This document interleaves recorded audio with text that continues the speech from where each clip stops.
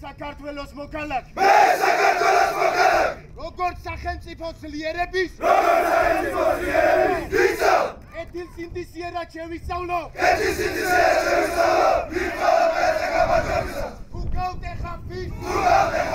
ილოცავთ ფიცის დადებას. ვაშა.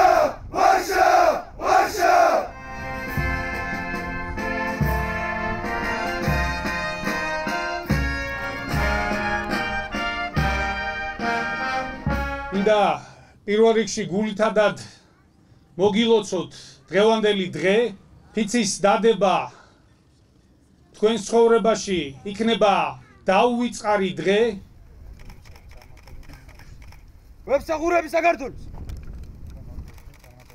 ვემსახურები საქართველოს. დღეს საზეიმო დღე გვაქვს.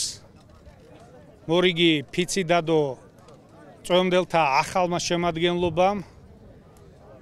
განსაკუთრებით კი მინდა ის გარემოება აღვნიშნო, რომ არიან ახალგაზრდები, რომლებიც თავიანთი სურვილით მოდიან ქართულ შეერაღებულ ჯარში, რათა ემსახურონ თავიანთ ქვეყანას და განსაკუთრებით გამოვყოფდი ერთ ახალგაზრდას, გიორგი ქურთიაშვილს, რომელიც თავისი განათლებით გამოირჩევა, მიიღო ევროპაში განათლება, იცის 4 უცხო ენა და თავისი სურვილით გადაწყვიტა ყოფილიყო ქართულ შეერაღებულ ძალებში, ის უკვე 8 თვეა რაც ემსახურება სამშობლოს და გამოირჩევა თავისი დისციპლინით, გამოირჩევა განათლების მაღალი ხარისხით და უნდა იყოს სწორედ ასეთი ახალგაზრდები მაგალითი ყველა ჩვენი მოქალაქისთვის და ეს უნდა იყოს მაგალითი იმისა, თუ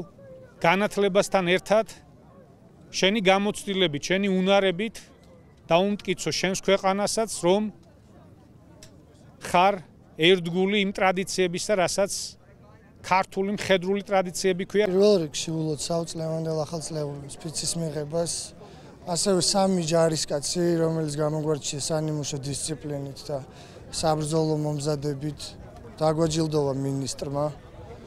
ასევე დიდი მადლობა დამატებითი мотивაციისთვის. დამთავრებული მაქვს უმაღლესი განათლების დიპლომი მაქვს ევროპაში ვარ პროფესიით ფსიქოლოგი და სოციალური მეცნიერებების მცოდნე. სამომავლოდ ვაპირებ ამ კუთხით გაგრძელებას, მაგრამ შემეძლო გამეგრძელებინა სწავლა, უბრალოდ ჩამოვედი, რადგან მემსახურა საქართველოს შეიარაღებულ ძალებში. დღეს ორმაგად გახარებული ვარ, რადგან ადამიანის სხვა სადაშრომას როცა აფასებენ, ძალიან სასიხარულო არის ეს. ფიქრობ და წარმატებებს უსურვებ სავალდებულო სამხედრო მოსამსახურეებს, რომლებსაც ამ წუთს დადეს ფიცი და ვიმედოვნებ, რომ ჩემ ადგილას ბევრი მათგანი იქნება მომავალში.